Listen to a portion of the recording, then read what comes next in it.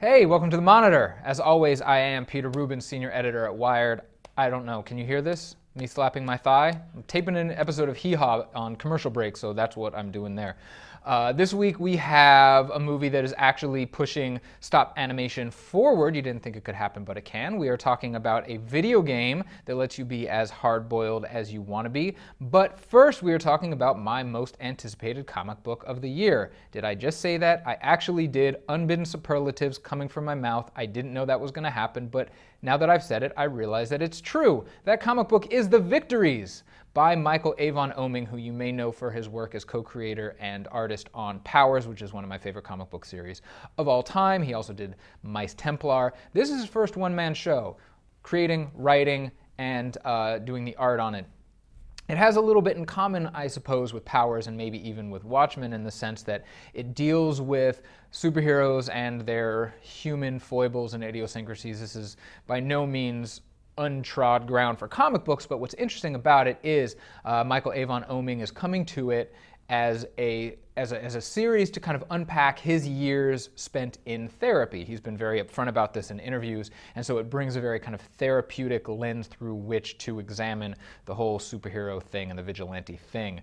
I've always loved his art style, and I'm really looking forward to more of his writing. You know, I've seen the preview of the first issue. By the time you see this, I will have purchased and read the entirety of the first issue, but it is out this week from Dark Horse. It is a 5-issue miniseries that seems to be concentrating on one hero in this 6 superhero group called The Victories. So hopefully we'll have many more issues to look forward to after this first miniseries.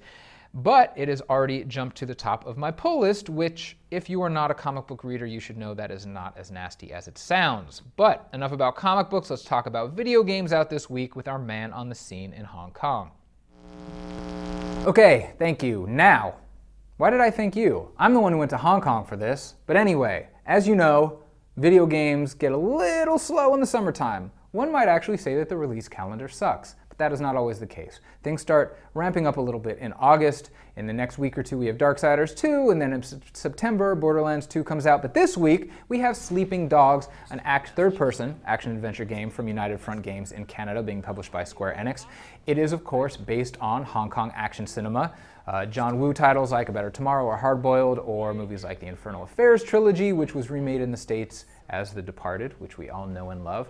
But the dev team from United Front took a number of trips to Hong Kong. They actually had a guide to get them inside the structure of the Triad, so it is a game that is about an undercover cop who goes into the Triad to try to bring them down from the inside. It is a tale as old as Hong Kong action cinema itself, and it is being used to great effect in Sleeping Dogs.